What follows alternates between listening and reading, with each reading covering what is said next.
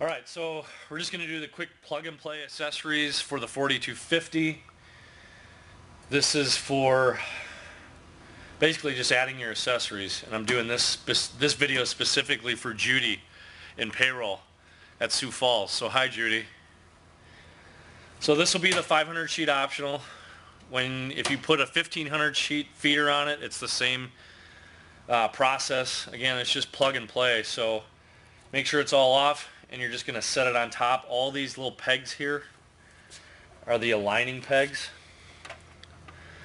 So just make sure that it slides into place. That'll tell it that it's a different tray. And we'll set her on.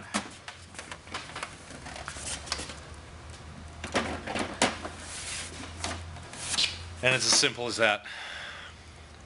So now we'll do the duplex, because we're going to put a duplex around this thing. And here's the duplex module. And it's got to slide in right here, right next to the fuser. And it just slides in, same thing, plug and play.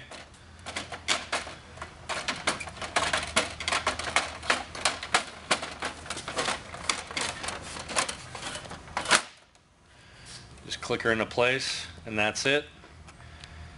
And we'll be sending the angled power cord. You'll need an angle power cord to go in here. The angle power cord will go in there, which will include. And other than that, that's it. About the lock. Yeah, you can lock the tray into place too, right down here.